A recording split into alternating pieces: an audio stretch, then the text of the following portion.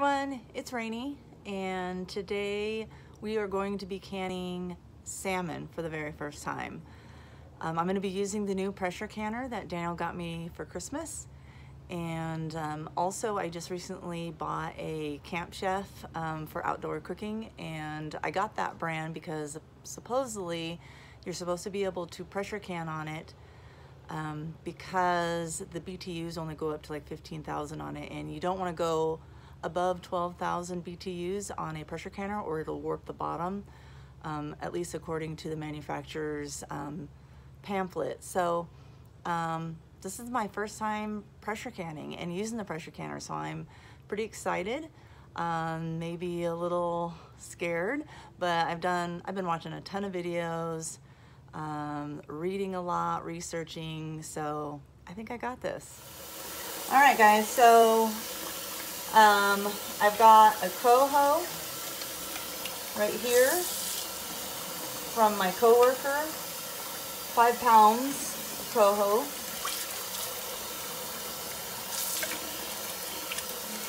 And then 9 pounds of Chinook that my husband caught.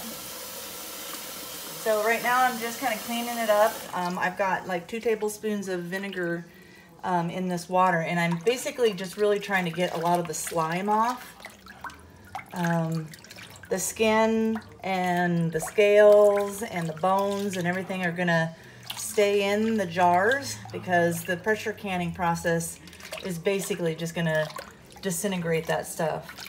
I'm going to be packing the fish so that the skin is towards the inside and the meat's towards the towards the glass, just so that it's easy cleaning. I know a lot of people put the skin side towards the glass because it looks all pretty, but I'm a practical person and I'd rather have an easier cleanup than something looking pretty in the pantry. So anyways, that's what I'll be doing. Again, I'm just cleaning this all up. The Chinook is still a little bit frozen because this was all frozen. It hasn't been frozen for very long, maybe 2 weeks, maybe at the most for the Chinook. And the coho, not much longer than that. So they're all pretty fresh catch. So no freezer burn. Anyways, I'll bring you back when I start to get this all cleaned up and cut up. All right, so what I'm doing right now is cutting off all the kind of grody bits and some of the dark, blood spots and stuff like that. Just trying to get rid of any of the nasty taste and stuff. I did start with a sharp knife. This knife was given to me from a close old friend of my husband's. He also custom made the leather sheath that came with it as well for me. It's got my boys' initials and birth dates and stuff like that. It's pretty cool. So I'm also chopping this up into some pieces, you can see right here, that'll actually fit into pint-sized jars because that's the size I'm going to use. And it's about 3 3/4 inch, but I'm not being particular. What I did was I kind of made one, put a couple of dots on there that just kind of gives me a little bit of guide so that I'm not spending a lot of time measuring or anything like that. But anyways, I'm just going to keep on cutting this up, and I'll bring you back when I get done here. Maybe I'll cut a couple up here just to kind of show you what I'm doing. But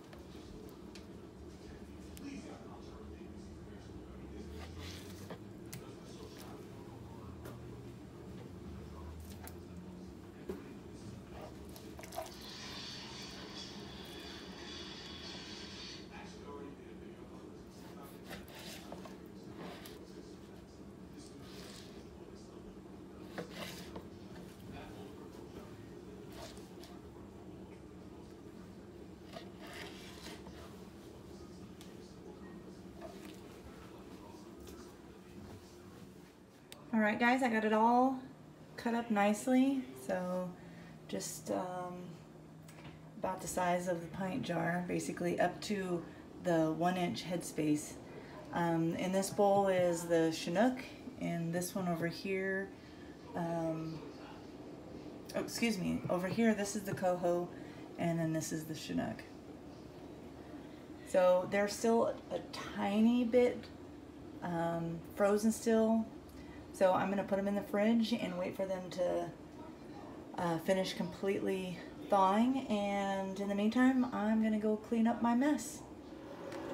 Okay, so let's start packing jars. So the jars have been, in this case, sanitized, not sterilized, sanitized. So I have a sanitize setting on my dishwasher, so that's what I put all of the lids and the jars in. I'm working with the Coho first. The reason why you only have to sanitize is the process time, and we're putting this in a pressure canner, and the process time is pretty long, and so it's going to sterilize itself. I'm just checking for any kind of chips. I thought I saw one here, but not. So, like I said earlier, I'm going to just pack this in so that the flesh side is facing out.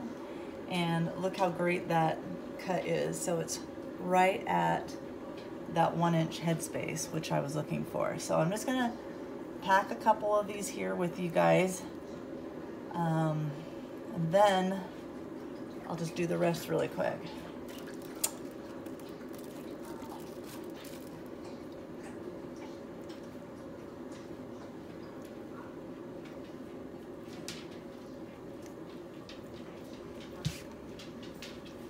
See this?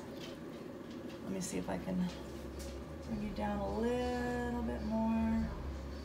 There we go. Good job. Okay, how about that? All right, so you're supposed to pack it in pretty tight. I don't think there's really any way to actually get any more in here. And I'm gonna actually put a little bit of just different things in each of these jars just to kind of try stuff. So I think what I'm gonna do is add in, I have Fresno peppers from my garden that I cut up. So I'm gonna actually put some of these in.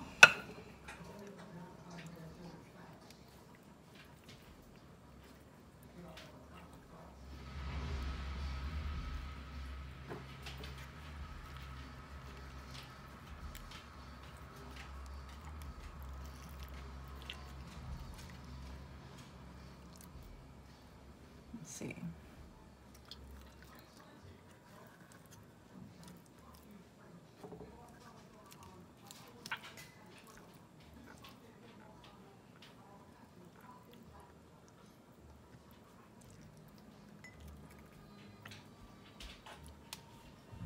All right, so something like that. Maybe some small ones down in here.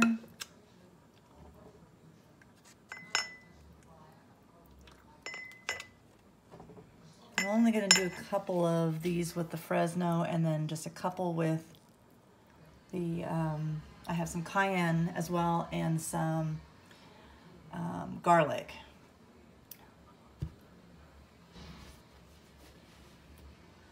Okay, what else do I need? I need a clean towel to wipe off the rim here.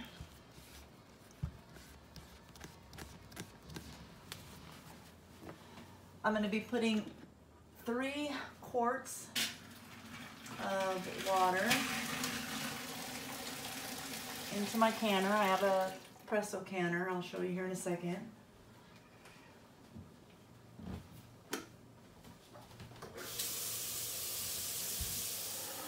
Okay, so getting some more hot water going to put into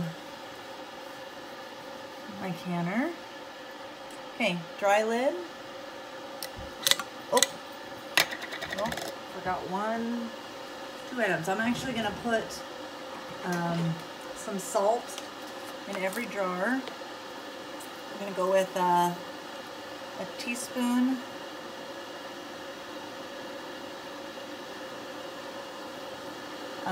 per pint, and we're going to go with an eighth, maybe a quarter teaspoon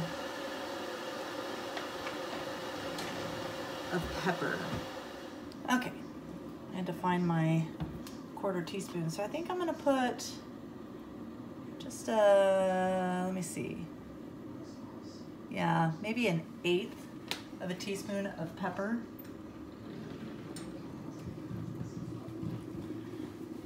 Okay, now let's put the lid on, finger tight, into the hot canner.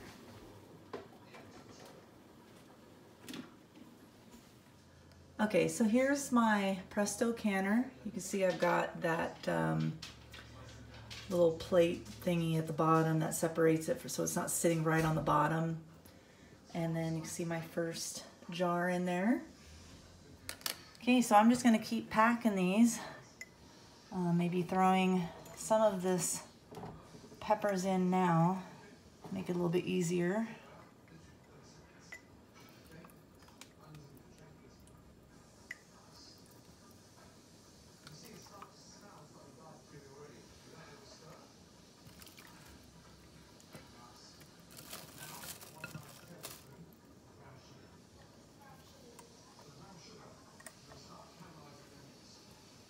Sorry if you can't see this, I'm kind of moving stuff around here.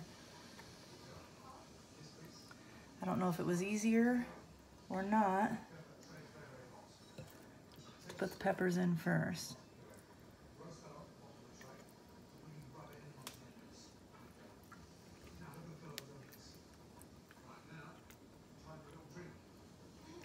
That looks pretty good.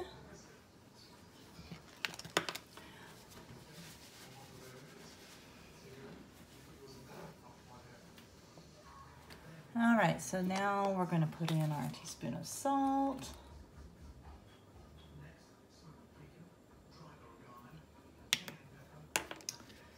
And 1/8 of a teaspoon of pepper. Now you don't have to put any liquid in these because basically the fish is just going to cook up in the jar and it's going to create its own liquid. Again, this is the first time doing this, so I'm just reading what the instructions say. My canner holds 16 pint jars, so that's going to come in handy. So I don't know if I'm going to have 16 put in here, but we'll see. Have no clue. Oops, I want this one on the outside like that. And maybe in this one I'm gonna throw in some garlic. Maybe cut it in half here. And throw a couple of these in. Maybe a little of this belly fat.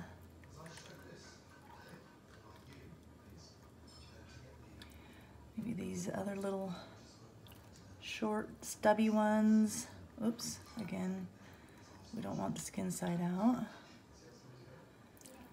And what else we got in here? That might be too big.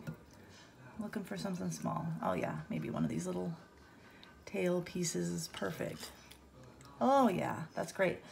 By the way, I am debubbling a little bit as much as I can.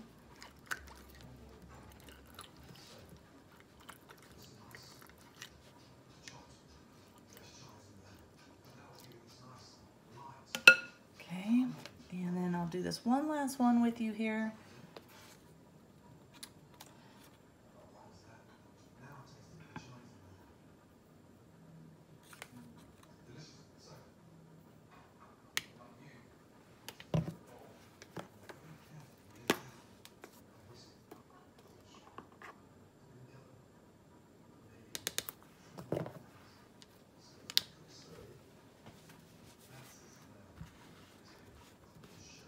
I'm also gonna be writing what I put in the jar if it's something that is not obvious. Like these ones here, I'm definitely gonna be putting that there's coho in these so that we know what the difference is. So I'm gonna continue on and then I'll bring you back when I have them all packed. Okay guys, so I got 14 filled jars in my presso canner. I have it double layered. I've got my 3 quarts of hot water in there. I'm about to put the lid on and we're gonna go out and put it on the camp shelf, or chef, excuse me. And this actually ended up working out to be about 3/4 pound, maybe close to a pound per pint jar. So that's pretty cool in case anybody else wants to know how many pint jars they need to get ready. I got lucky. I actually had 15 jars ready to go. So I got lucky that I didn't need the last one, or maybe unlucky that I didn't need the last one, not sure. All right, I'll see you in a bit. Okay guys, we're gonna see if this works. So I have my camp chef. Now this is a 30,000 BTU camp chef. I mean, it's 60,000 if you have them both on, I guess. But I have it turned down to about medium low. I just really do not know at what temp high is basically on here. So since most stoves are probably around 10 to 12 10 to 12,000 BTU, I would think that with this being 30,000, that maybe if I have it at around medium low, that's kind of like high. I am worried about having enough room to turn it down enough so that I don't go over pressure. But I guess we'll wait and see. I guess thousands of people do this, and we'll see if it works for me too. All right guys, I'm starting to see a little bit of steam venting. We're still waiting for this lock to pop up, and then we can put the weight on. We do have to wait, once the lock pops up, we do have to wait for 10 minutes for steam to escape. That's probably just to make sure that everything's at the same temperature on the inside. But anyways, I will bring you back. And you can see all that steam popping up. The lock hasn't come up yet, but she's definitely starting to show a lot of activity. All right, it looks like my little popping gauge is getting really close, coming up. I can see a little bit of moisture starting to come out. I can see it spit a little bit once in a while. We're getting really close. Once that locks, or comes up and locks, we are going to set a timer for 10 minutes. All right guys, the lock just came up. I'm starting the timer. Okay, so we have a steady flow of steam. I'm about to put the 15-pound gauge on. All right, now we're gonna wait for the pressure gauge to come up. I don't know if you can actually see that or not, but we're going up to 11 pounds of pressure. All right, so you can see that the gauge is getting pretty close to 5. Once it hits 5, I'm gonna actually turn it down so I don't overshoot the 11 pounds of pressure. All right, guys, we are at 11 pounds of pressure. I'm gonna start the timer for 1 hour and 40 minutes. Now the trick is keeping it at 11. Okay, so what Daniel and I found out, you can see it's at 11 a pound still. But what we found out about what's best when you're using one of these camp chefs is basically you want to put it on like a medium low, right between medium and low as your high temp. And then once it comes up to the 11 pounds or whatever temperature you're trying to get to, turn it immediately down to low.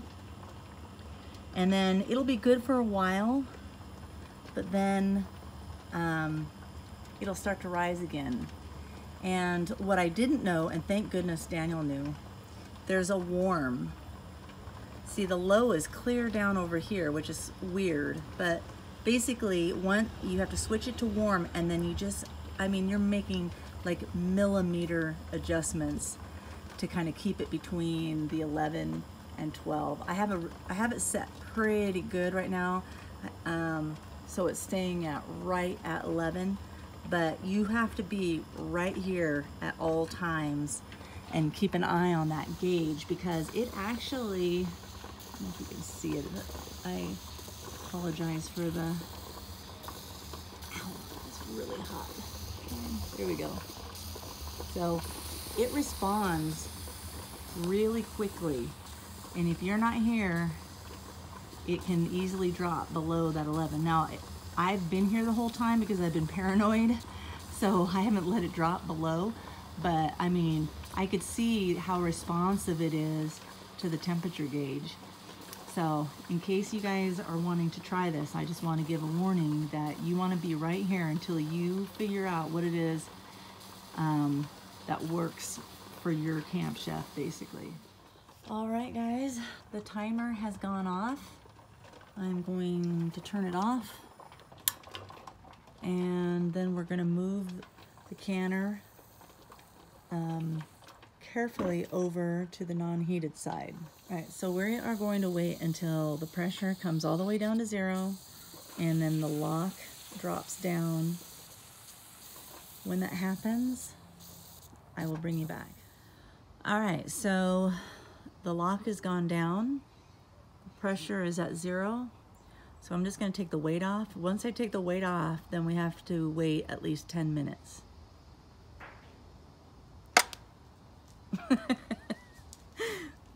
Sorry, I'm a little bit nervous. Okay guys, so we're about to, it's been 10 minutes. We're about to take the lid off. Daniel is going to lift the lid away from himself. Oh yeah, there it is. All right, so let's start pulling the jars out and see what we got. Okay, so Daniel's being funny over here. So funny, huh? Like to amuse you? Salmon. Oh my gosh, look at it, still bubbling. That's perfect. The way. Hope it doesn't fall through the table. Why would it do that? Don't freaking say bad stuff like that. Okay.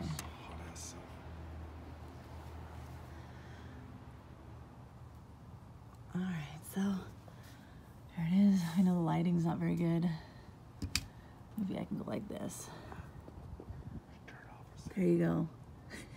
Look at it, it's still bubbling. So there's already pop. Oh, did you hear that, guys? Already popping going on. Oh my gosh, it smells really good. It's Columbia River, Upriver Bright.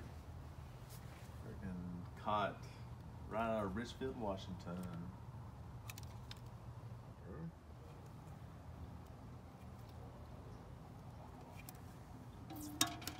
We have the coho in the bottom here. Look at that, just, oh, it smells so good. I don't know if that's a good thing or a bad thing. The fact that you can smell it, meaning, oh, you hear the popping?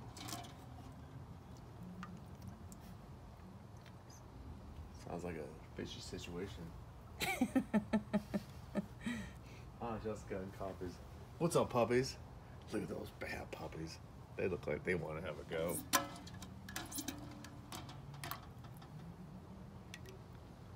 at the blue sky. The coho. Sounds like we're doing a great job.